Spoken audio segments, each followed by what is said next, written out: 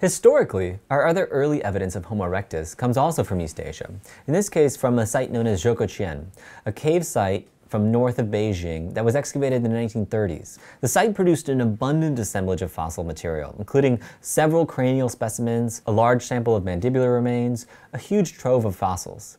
Unfortunately, and one of the most interesting sort of mysteries within paleoanthropology, we no longer have any of those fossils today. This site was being excavated in the build-up and midst of World War II, and the fossils were packaged and sent off actually to escape the war, packaged onto a train, and were never seen again. The train itself may have been bombed, we're not sure, but the fossils themselves don't survive.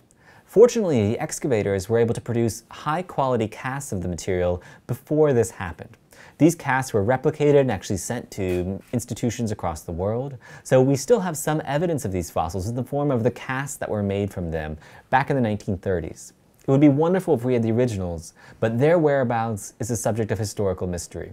Now, looking at the site itself actually, the cave site itself is part of basically a large hill complex that was essentially entirely excavated in the 1930s. So nothing of the cave remains today, except for a visitor site where you can see different layers within what was once the cave itself. And actually you can see the size of the excavation. A human would be about yay big in this picture. So this is a huge excavation. And there's a considerable amount of tourist information that you can actually see at the site itself in China.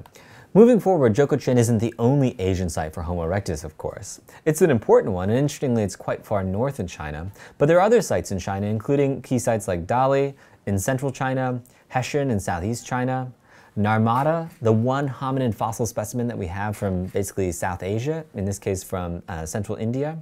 And we'll talk about a site from actually the Levant called Zutia. And of course we have the Dmanisi specimens, which sort of span the gap between Europe and Asia, dated to about 1.8 million years of age as well. Zhoukoutian has several key specimens that we can think of, some of them reconstructions, such as this specimen, the L3 reconstruction. Coming from the L layer, this is the third cranial specimen from that area. And it's a very solid reconstruction in terms of the overall amount of morphology that it displays for us. You can see that there are projecting supraorbital tori that are kind of moderately sized in terms of their overall robustness. They form clear two arches over each orbit, so they're not a continuous bar, but rather a series of arches. They're relatively continuously thick throughout, so they don't have dramatic thinning on one side or thickening towards the central region, for example, but instead are rather continuous in terms of the degree of thickness. If we look at the skull, we can see a little bit of a sagittal keel, much like we saw actually in those specimens from Southeast Asia, but the frontal itself is a little bit more separated from the supraorbital torus.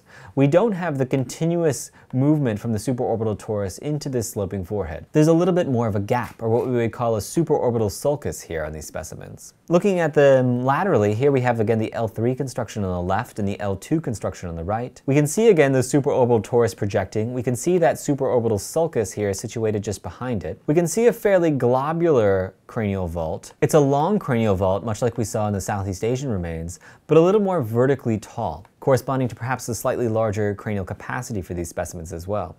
Notice we still have a very strong angular torus, this projection of bone on the lateral posterior side of the skull. We also have very flat, anteriorly facing zygomatics or cheekbones, something that's characteristic of the specimens from East Asia.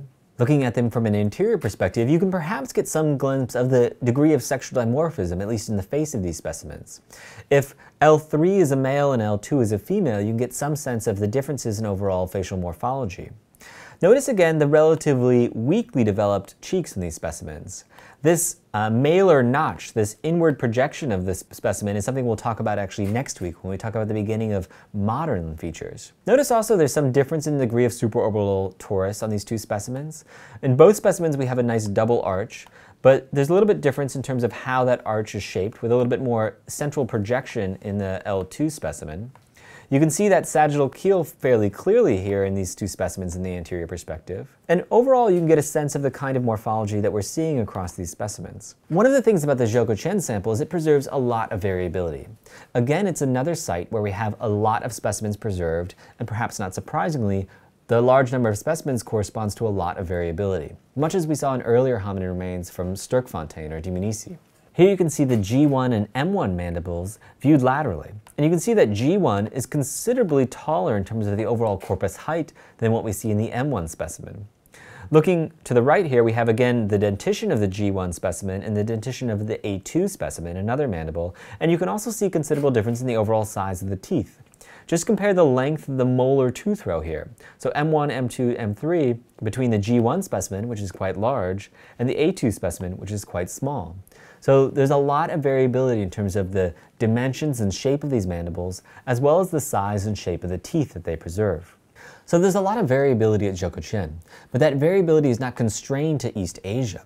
There's a lot of similarity across these remains as well. One of the comparisons we can make is between some of the Zhoukouqian materials and Zutia, a slightly later Middle Pleistocene site actually from the Levant, or from the Near East. Zhoukouqian 12 is a partial frontal specimen preserving, again, a slightly projecting frontal bone, well-developed supraorbital torus that extends down laterally here on the side of the skull. And we can see that there's strong similarities between this specimen and what we see in Zutia, where again we have a slightly projecting frontal boss on the frontal bone, a projecting supraorbital torus that extends laterally, and that presumably would extend into some zygomatics or some cheeks that face very much anteriorly. So there's a lot of similarity between these remains. Here we can see them in frontal view, and you can see, again, Zhoukouqian is on the left here, Zutia is on the right, and again we can see thick supraorbital tori forming a nice double arch. We can see a little bit less of a sagittal keel in this specimen, as this specimen might be slightly later in time. But we can see the same morphology replicated on the Zutia specimen. A supraorbital sulcus following behind it on both specimens, and an overall appearance that is very similar, suggestive of this Asian form of Homo erectus. So just as in Southeast Asia, in the East Asian material, and in the Asian Homo erectus in general, we see both variation within the sample, but also a lot of continuity in terms of the kind of features that we see in specimens spanning the time range that we have fossils from Asia, extending from more than 1 million years of age, up until the material we'll start talking about next week, coming later in time, at the end of the Middle Pleistocene. So again, we have variation, but variation coupled with perhaps regional continuity. Similarity in appearance, the development of distinctive characteristics that we find throughout specimens from this area, from these time periods.